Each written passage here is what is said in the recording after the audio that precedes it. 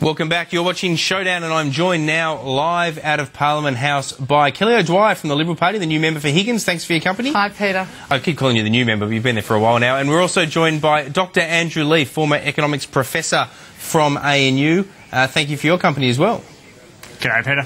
All right, guys, now I've seen you debate on other Sky shows, and often, you know, you can start talking over the top of each other. We don't want that. I want a serious economic debate, something different in Australian media. We've got a situation where, unusually for this show, when you have most politicians on, not necessarily talking about our last guest, they don't know that much about the economy. Now, instead here, we've got a former economics professor representing the Labor Party, and we've got a former senior economic advisor to one of the best treasurers in the country's history, Peter Costello, and you, Kelly O'Dwyer. So, guys, let's keep it real. First question, debt and deficits. Now, the Liberal Party is always telling us that it's incredibly high under Labor and that it's moving too quickly. The Labor Party is always saying that the Liberal Party are overinflating it. Start with you, if I can, Andrew Leigh. How is it overinflated when the Liberal Party make these comments? Well, Peter, I think the useful starting point is to bring things back to a household scale. Australian debt will peak at around $9,000 a person, and that's about the level of debt that a typical Australian might take on, say, to buy a small car. We took on that debt because when the global financial crisis hit, it takes away a lot from government revenues. In fact, 2/3 of the debt we took on was just to make up for the fact that company profits fell and personal income tax take decreased as well. Dr. Leigh, let me just jump in for a moment just to get a response from Kelly O'Dwyer on this. How much less debt do you believe the coalition would have taken on if what Andrew Leigh says is the case, is that it was really debt that just came on courtesy of the GFC? Well, it's clearly not just because of the GFC. I mean, we supported the first package that was brought forward by the government, but we said the size and scale of spending on the second package was going to do nothing to actually contribute to increasing productivity in the country. We said, in fact, that it was reckless, and we've said quite rightly, as you can see through their spending on such things as pink bats, where they spent more than $2.4 billion on that particular scheme, that in fact it was wasteful spending. It was spending that was going to do nothing to improve our economy and improve the job prospects of ordinary Australians. So we think that you know, Andrew's right on one point, which is that it is incredibly high for every Australian. $9,000 if you're talking about it. But that's not high, Kelly O'Dwyer. That's not high by what individuals have in terms of debt. I mean, you don't want to hear how much debt I've got. Your average Australian's got much more debt than $9,000 each. Yeah, but there's a big difference. I mean, when you take on debt, Peter, you're actually making your own choices about the debt that you take on.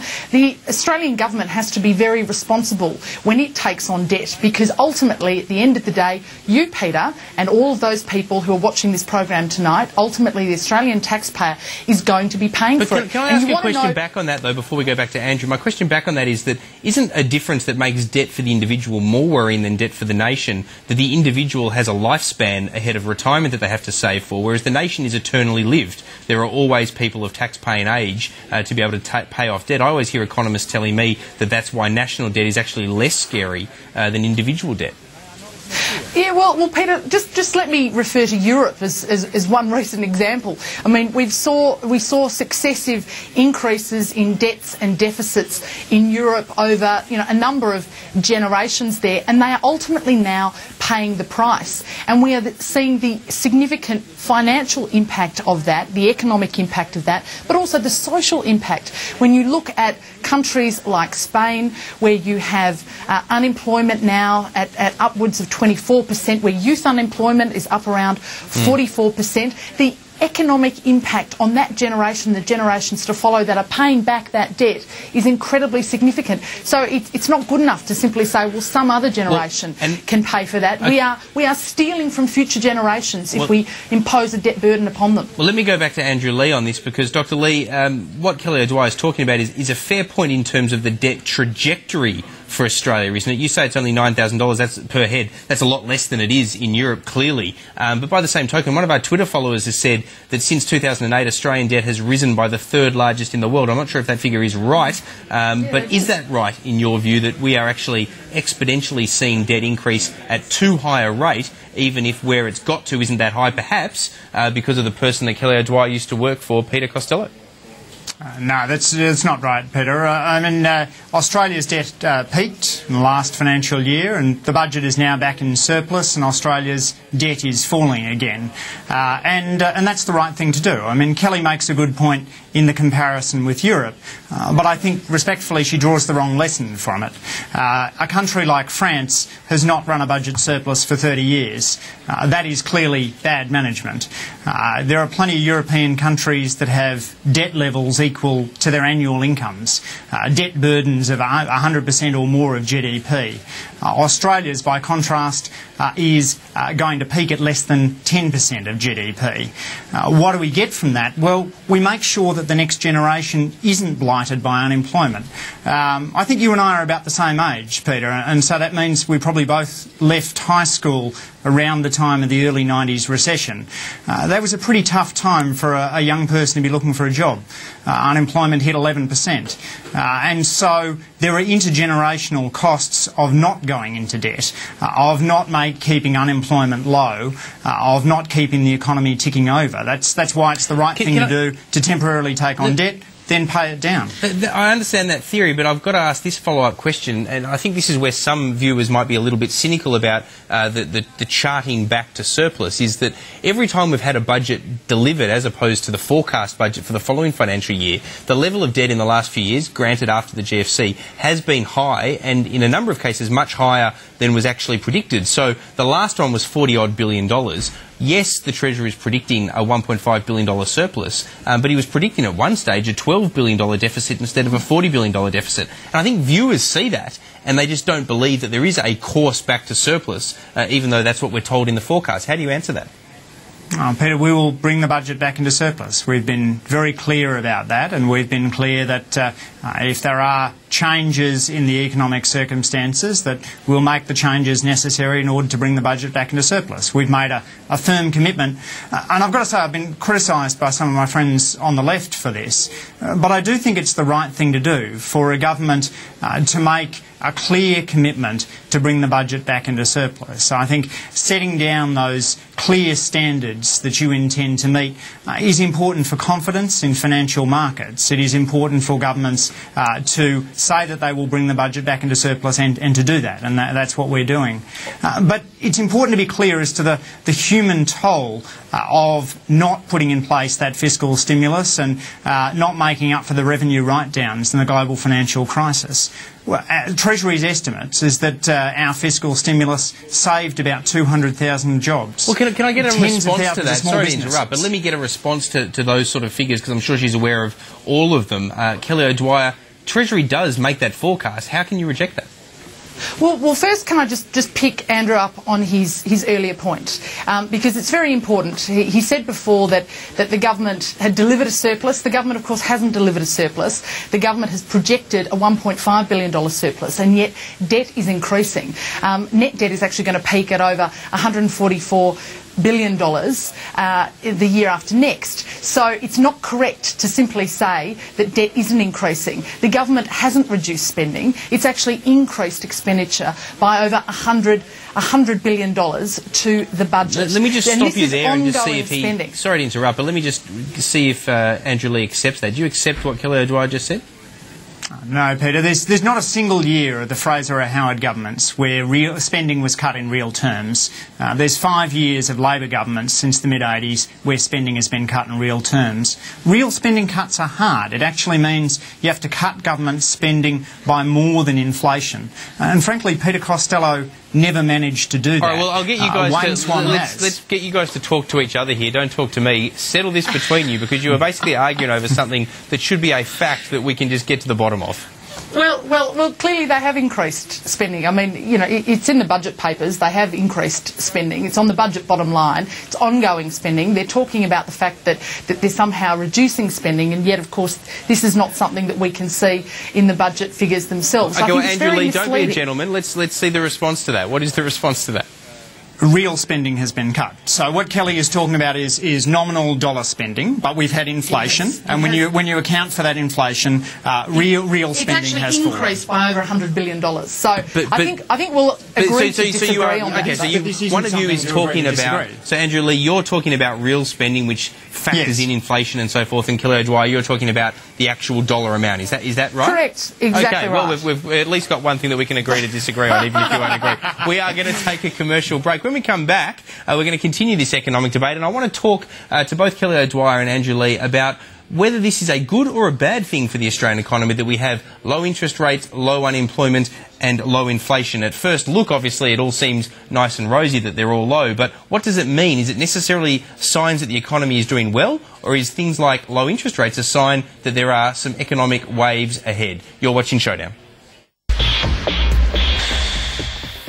Welcome back. You're watching Showdown. We're moderating a debate between the Liberal Party's Kelly O'Dwyer and Dr Andrew Lee for the Labor Party. And we're moving on now to discuss low inflation, low interest rates and low unemployment, and whether this is necessarily all good or some bad for the economy. Andrew Lee, can I just quickly start with you? We've had a tweet that came in from someone saying, ask one of them to explain how the employment figures are worked out. Can you support a family with a part-time job? Whenever there's crowing about low unemployment rates, it's a fair point, isn't it, that too many people are in part-time work rather than full-time work?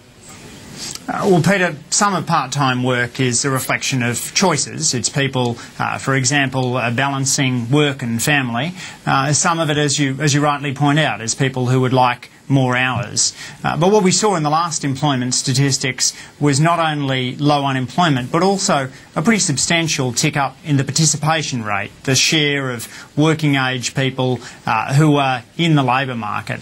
And that's a really good sign, I think. One of the big crises in the US since the global financial crisis is not just unemployment, but the people that gave up looking for work, those discouraged workers who just sat at home.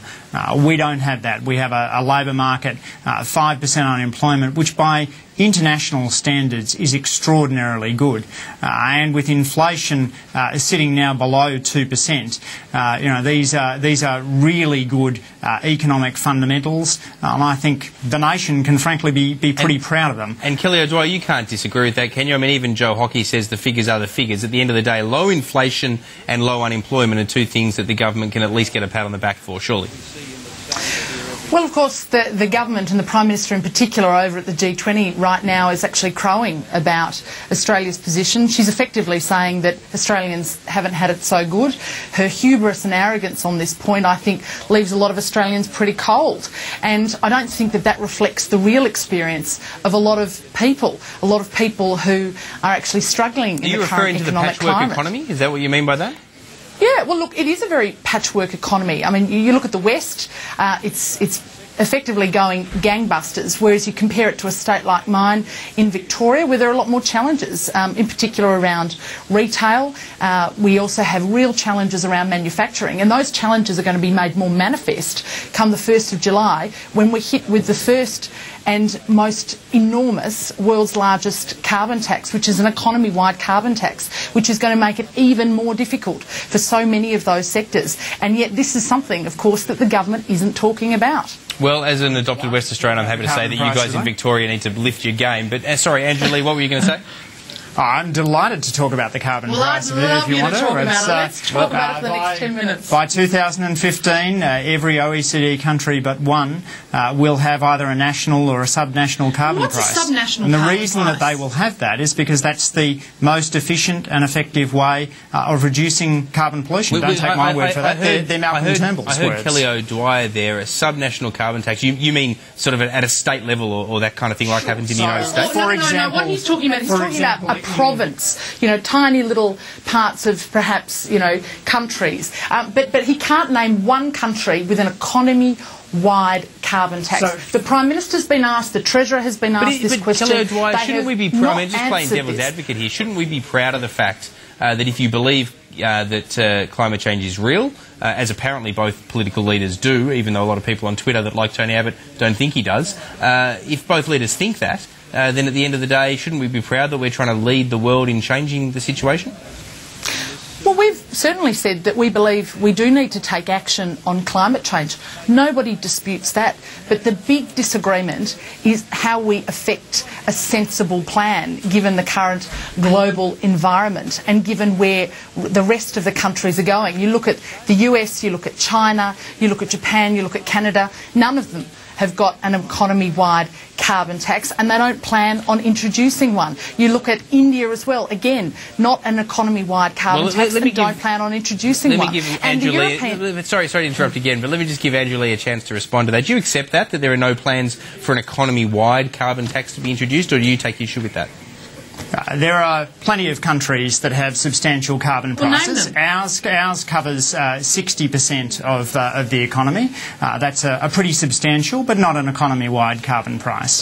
To the question that Kelly raised before about subnational carbon prices, one example is the 200 million people in China that will be covered by a carbon price. It's an extraordinary irony, isn't it, when you think about it? We have this communist planned economy that is using a market-based mechanism to deal with dangerous climate change, and yet the Liberal Party of Australia is going for a command and control direct action approach for dealing with climate change. We're moving away from the economy, so I'm not going to give you a right of reply back to that, Kelly O'Dwyer. I want to ask you instead about interest rates. Now, interest rates is the third element of the below 5% mix that Wayne Swan likes to crow, as you put it, about. But at the end of the day, are low interest rates necessarily a sign of good economic management, or are they a sign of concerns, I guess, in the marketplace about where the global economy is at? I mean, at the end of the day, the Reserve Bank dumps interest rates when it's losing faith in the economy, doesn't it?